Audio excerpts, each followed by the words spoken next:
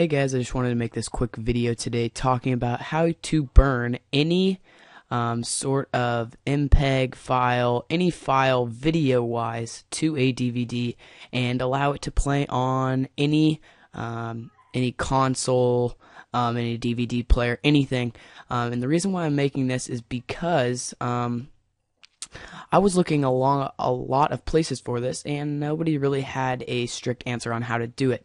So what I'm going to tell you guys is exactly how to do it, and you're going to need a program called Magic ISO, okay? And this program basically converts your video over to an ISO image, so that you can then convert it to a DVD. So the ISO image is basically a format that allows your DVD reader to actually read it, and yeah. So what you're going to do is you're going to simply drag over your video file that you would like to convert to, I guess.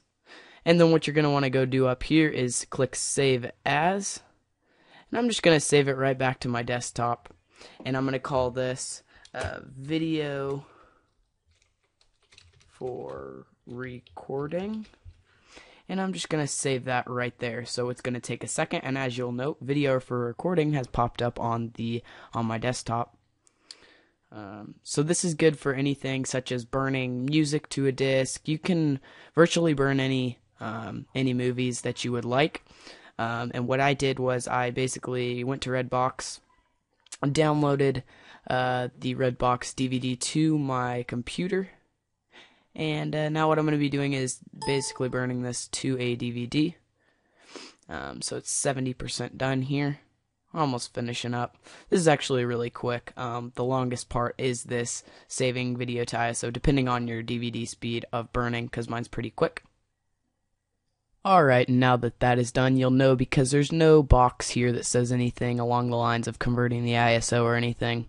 You're going to go up to this image right here, and it should be the burn CD/DVD. You should select your DVD/CD writer, and then you can basically navigate to that ISO file you have. So we're going to open it right there. You can select your DVD writing speed, which I always use like 24x.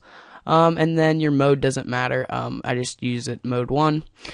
You can test burn proof or finalize. I just don't do any of that. Finalizing it basically means, yeah, there's no possible writing. And yeah, so if there was a DVD in right now, it would say there was, and you could just click burn it right there. You can also have the erase feature if said DVD or CD has the capability to rewrite.